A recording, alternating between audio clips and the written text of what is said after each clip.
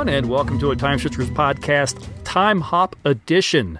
This is Christopher here with Tom. Tom, how are you tonight? I am hopping right along. Excellent. Very good. We're going to talk about a new screener that we got a hold of called Blood-Covered Chocolate from 2022. A recovering drug addict, Massimo, is getting his life back on track with the help of his girlfriend, Tien. Together, they celebrate his birthday and his anniversary of staying clean. After an uncomfortable dinner with his mom and her boyfriend, Massimo is attacked and bitten by an ancient shape-shifting monster from Vietnamese mythology. Now undead and with a craving for blood, he must fight to protect the people he loves and to keep control of his life as it spirals out of control. This was written by writer-director Monty Light. Not a filmmaker I was familiar with. Monty Light has a very limited filmography at this point. He's only got 4 credits on IMDb. So Blood-Covered Chocolate was... I was kind of taken by the trailer. When they watched the trailer, there's an art to making a trailer. Mm-hmm. And there are people that are very gifted. I was pretty pulled in. I was like, okay, this looks like this could be trippy and kind of interesting. A lot of the trailer was black and white with splashes of color. Mm-hmm. That's kind of what I was looking forward to. The film does do that, but I found that it kind of did it sporadically. Yeah, it is predominantly black and white. Right. And it's not that it doesn't work for it, although I don't know what that was supposed to evoke. But yeah, when they did involve color, it was unclear why. I mean, I got it when they did... I get the trippier stuff where they were doing the kaleidoscopic kind of displays on the screen. But then they did some parts where the actual action was in color, and it was unclear why. There was one that was he's on a Skype call or a Zoom call with his girlfriend. It would shift where, he's in black and white, but his screen and seeing her is in color. But then there's moments when he's in color. Mm-hmm. I don't know if we're supposed to be looking through her screen at that moment, but it's full screen, so it just looks like we're in his room, so suddenly he's in color. Yeah, it just... The whole film, I feel like, okay, I think I get what you're trying to do, but I don't think you accomplished it. Right. It wanted to be an art film, but didn't know how to apply its artistic elements to the message it was trying to convey, which in and of itself is kind of a shame, because ultimately, I think I liked this thing. There's a lot that I liked. It's one of these films where I can't decide if I... No, I think I can decide. I don't know if I would say I liked the film overall. Right. But there's a lot of elements in this film that I liked. And maybe that's what I'm struggling with, because ultimately, and I'm not trying to get anything away, but where this film goes compared to the monster elements of it, the horror elements of it, it was an interesting take on the theme that it's trying to do. Without giving anything away, mental health plays into this. So having a story that evolves around some of the basic elements that we conceive of as vampirism and monsters and the horror that comes into that, and how that might relate in a mental health situation was fascinating when you got to the end. That's what I latched onto. I latched onto what we saw, and we've been down this road before with other screeners that we've seen where I'm thinking back to the Edgar Allan Poe themed one that we saw recently, where it's not clear that what we watched is actually what happened. And this had a lot of that element, but I thought it did it more effectively than that film did. Oh, you think this one did it more effectively? I actually kind of do, yeah. Interesting. I liked where it landed, ultimately, in the end. But yeah, all those artistic expression moments that he had throughout. I would have done those way differently to give them more punch. If this was what you're trying to do, those color shift moments, imagine if those moments were lined up when reality is real and the moments that he's having that are not are in black and white, or vice versa even. Right. Which would allow the viewer to kind of go back and piece it together in their head, and they're like, oh, okay. You know, you could review it in your mind and figure out what was real and what wasn't. Yep. For me, the end, I liked the idea of this being a sort of mental health more than mythological, shape-shifting monsters and stuff like that. But it comes so fast and so late in this film, it really kind of feels like a cop-out. I want to say, I'm saying I liked that angle, but I was disappointed that that's the direction this film took. We think the director/writer, Monty here, had a great idea and maybe just didn't pull it all together quite right. Monty, if you want to talk to us, come talk to us, because I would love to know more. I like the element where they're in bed early at the beginning of the movie, right at the start. Interestingly enough, we jump literally right into bed at the beginning of the film. And after their lovemaking and all that, and they're talking in bed, she mentions this mythical creature as something her grandmother or somebody was telling her about in order to keep her on a path of virginity. Because they introduced that then, I get that in what's going on in Massimo's head, he latched onto that and then built a fantasy world around it that then landed elsewhere by the time we get to the end of the film. But we're not given the transitions necessary to kind of understand that maybe that's what had happened.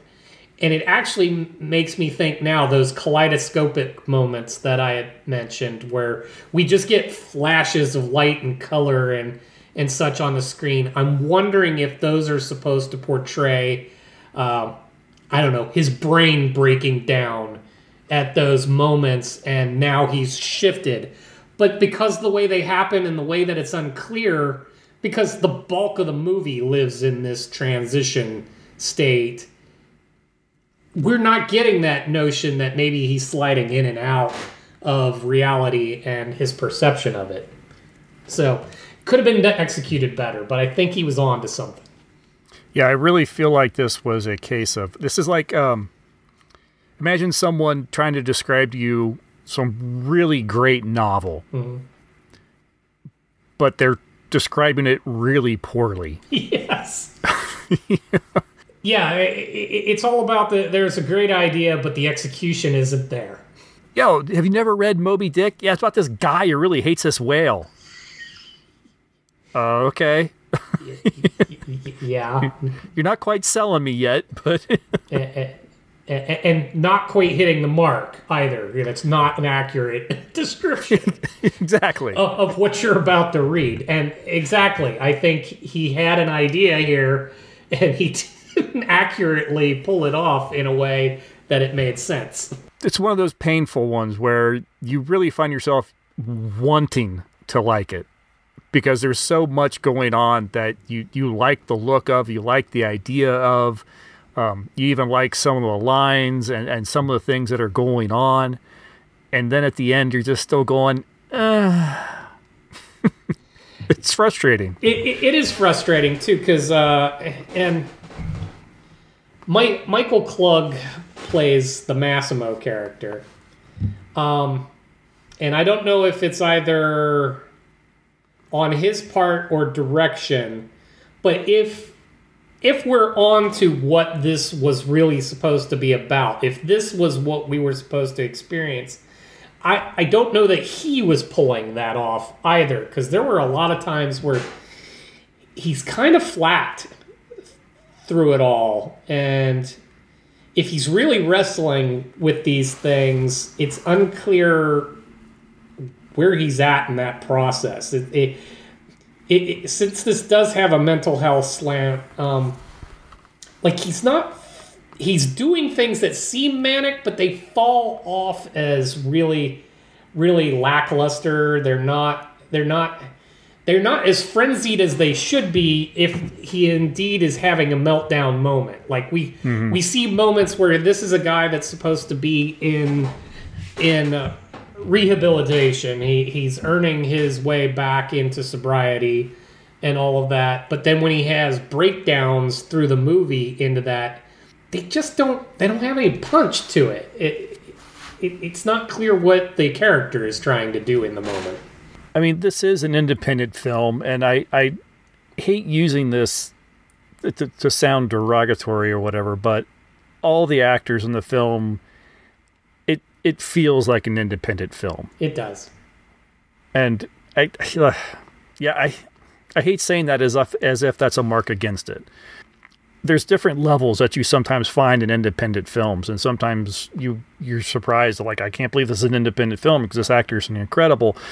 This one, this has that independent film all over it, and it's not in itself a bad thing. It's just you wish there was that one shining moment or one shining star in the film to maybe help it rise above.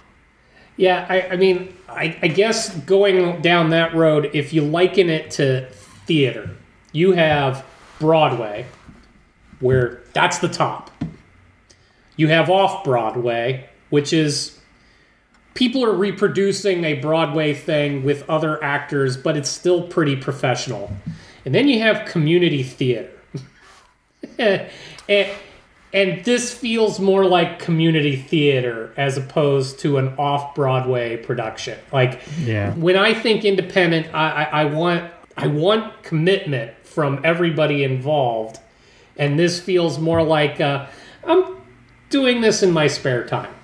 Christine Nguyen, who played Tien, I think she has the most moments where I feel like, she's closer to that off-Broadway. Yes.